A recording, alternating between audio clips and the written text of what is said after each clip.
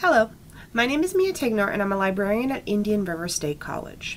Today I'm going to teach you how to search and watch videos in the Films on Demand database.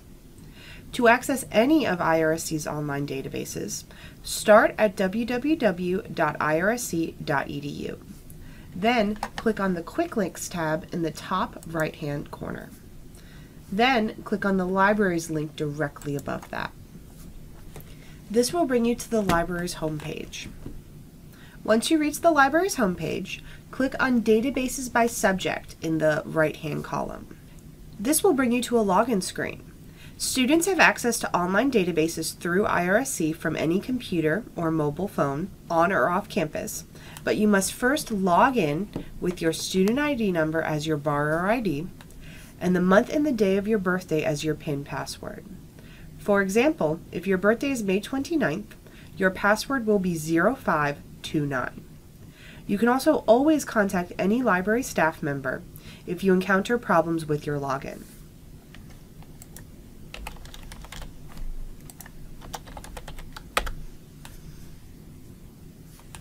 Once you're logged into the databases, click on Digital Videos and then Films on Demand. This will take you to the Films on Demand main page. You can search for videos by typing your search term at the top of the page in the search box, or you can browse videos by most popular, date added, and a variety of other categories on the main page. Let's practice searching for a specific video first. At the top of the screen, let's type our search term into the box. Since we'd like to find a version of Edgar Allan Poe's The Cask of Amontillado, I'll start my search by typing in the title of that work. In this case, the database has auto-corrected to The Cask of Amontillado and Edgar Allan Poe's The Cask of Amontillado, even before I'm done typing. Let's click on that second option because it provides us with more information about the specific work by including the author's name, and it also appears to be the exact title of the work that your instructor has requested that you view. In this case, clicking on the auto-corrected search brings us directly to the video that we'd like to watch. The sections of the video can be seen to the right-hand side of the screen, so you can move between specific portions of the work. You will also see a transcript tab, which will let you see the full script of the video and any sound effects that are included.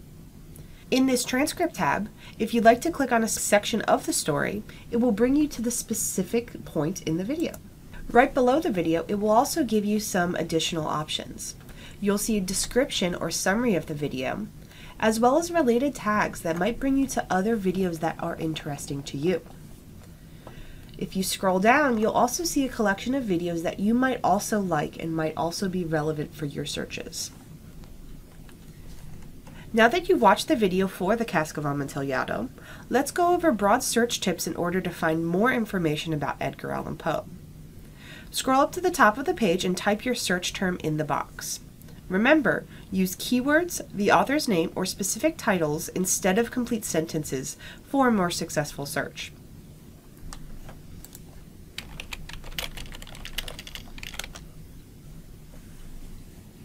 Hit the search button and you'll see that we can find additional dramatizations of Poe's short works, biographic information, and much more.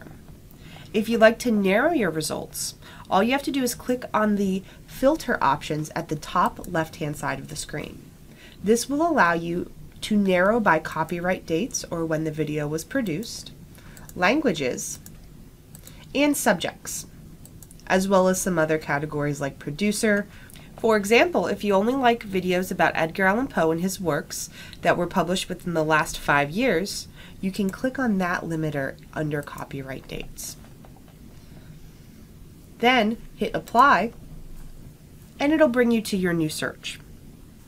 Now that you have a narrow search of videos, you can click on the title, and it will bring you to that full video transcript and additional information.